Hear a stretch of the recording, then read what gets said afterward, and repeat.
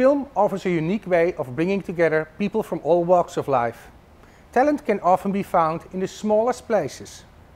For example, the Echo Park Film Center in the Scholarville neighborhood of Los Angeles offers free classes for interested students.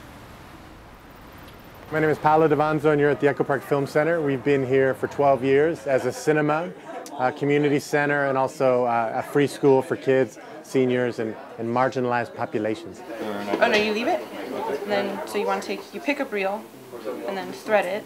For a young child to touch the physicality of analog film, to touch it, to feel it, to lick it, it's incredible to see that realization that this is where it all began. So how do we double check the focus? What are ways that we can ensure to the best of our ability that we're going to get a shot in focus if that's what we're going for? They're shooting on 16mm film, all of them for the first time.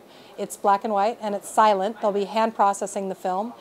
When we talk to the students at the end of the classes, they are really transformed by the act of making film on film. It's just magical to them.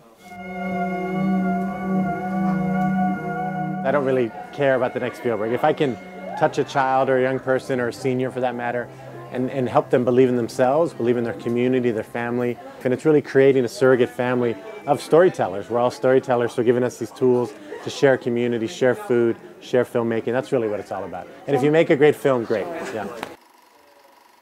We have the physical space, and then a lot of communities couldn't get to our space. So we said, wow, a little revelation. Let's get a school bus and bring the resources to these communities.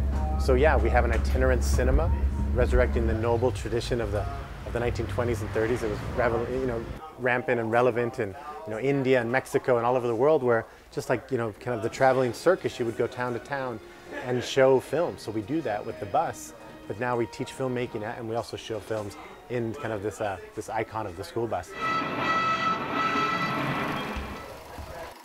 We don't touch every child, and some kids, like I said, this is not the best place for them or the most productive place, but we do plant a lot of seeds, and I'm proud of that.